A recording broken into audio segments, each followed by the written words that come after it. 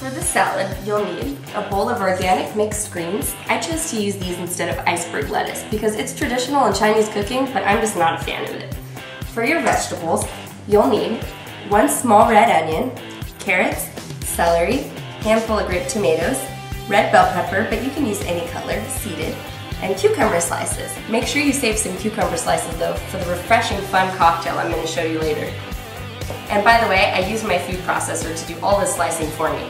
That way all my vegetables are uniform and it makes salad much easier to eat. Toasted sliced almonds, which you're going to top your salad with. Make sure you don't mix it through though, it's really for that extra crunch on top.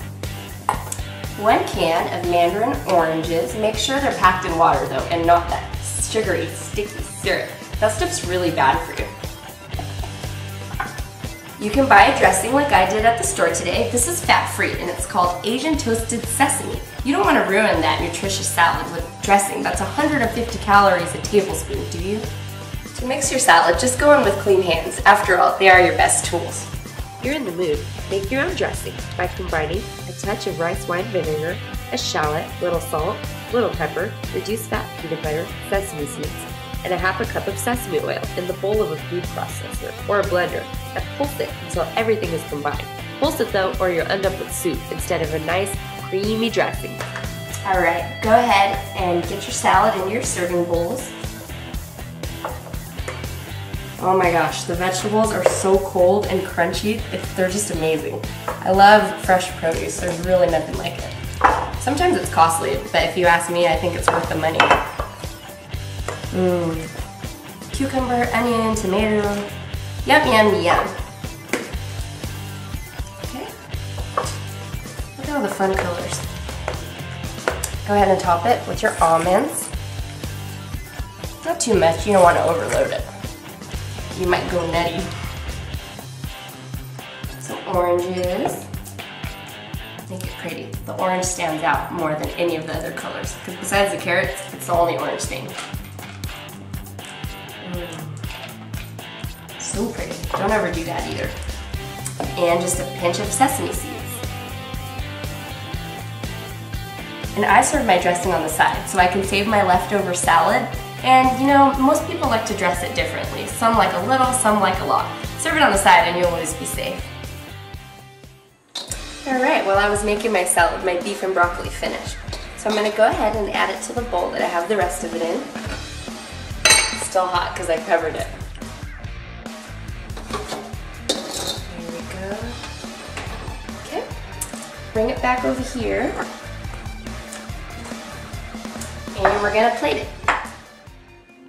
To plate, go ahead and spoon your rice onto your serving dish. Don't these red ones look very oriental and fun? I think so. Oops.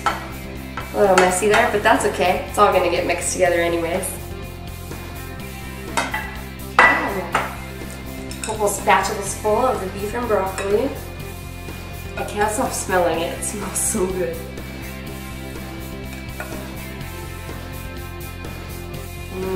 Nice protein, vegetable, and carbs. It's a perfectly balanced meal if you ask me.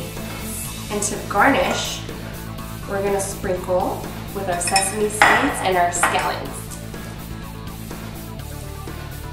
And you're in Chinatown, baby. And scallions give such a good crunch to the top, and they taste so good since the broccoli becomes a little soft when you cook it.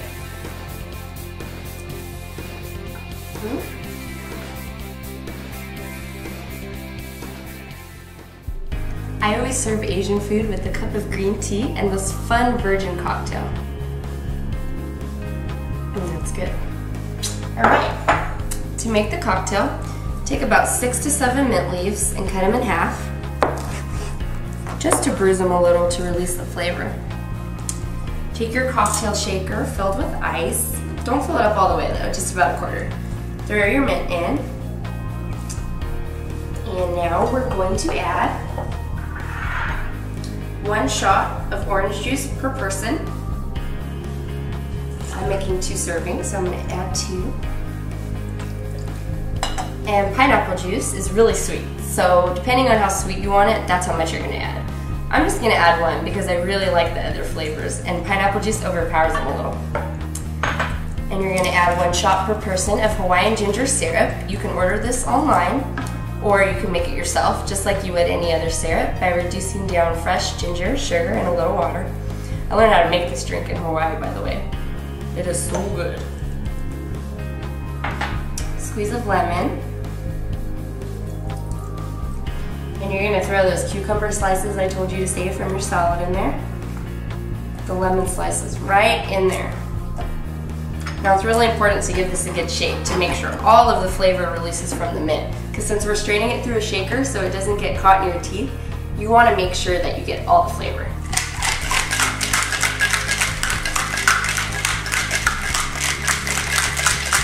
Alright.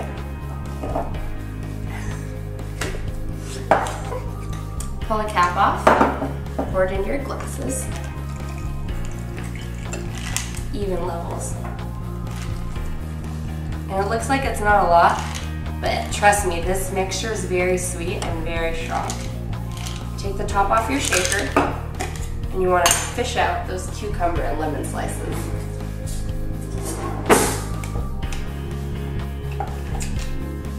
One there. One there. And then you're going to fill the rest of the glass up with your favorite carbonated water. This one's tangerine lime flavored. I find it goes really well with orange juice. I hope it doesn't explode on me. And I'm lucky today. This is so good. If you want to make it alcoholic, add about 1 shot per person of citron or mandarin vodka and you're in for a real treat. But I like it this way today. I think it's fun to use chopsticks when you're eating Asian food, and your guests will agree too, and no excuses like, give me a fork, I don't know how to use chopsticks. You can buy these cute little cheater sticks, they're attached, so it takes a lot of the work out of it. Thanks a lot for watching. I'll see you next time, probably in a different part of the world.